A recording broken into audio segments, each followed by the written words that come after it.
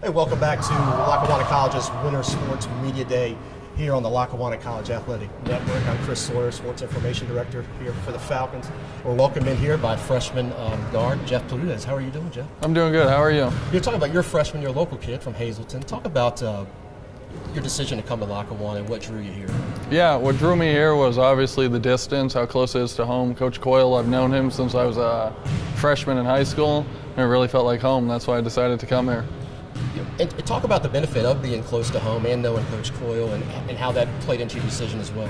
Oh, being close to home, like really being able to go home and see my family whenever I want. I really like that. I come from a close family.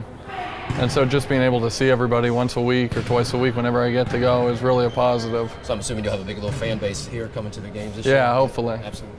So you know the success the team had last year, reaching the Region 19 championship game. So talk about what you see here with some of the sophomores. You look to them, they went through that experience last year, how you kind of feed off their energy and their leadership to become a better player.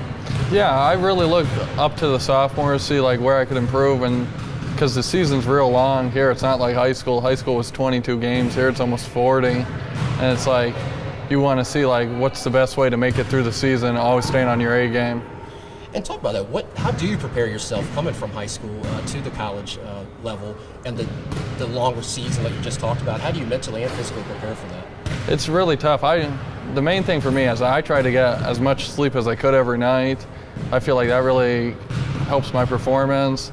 I mean, and not just taking it day by day. So some of the things you've been working on in the offseason as you've come to the next level and then here preseason, getting ready for the season, what are some of the things you've had to work on as a player that you think you're getting better at? Every single day I try to get bigger and stronger. Right now I'm about 6'5", 180 pounds, and to play at the level I want to, I have to be a lot stronger than I am now.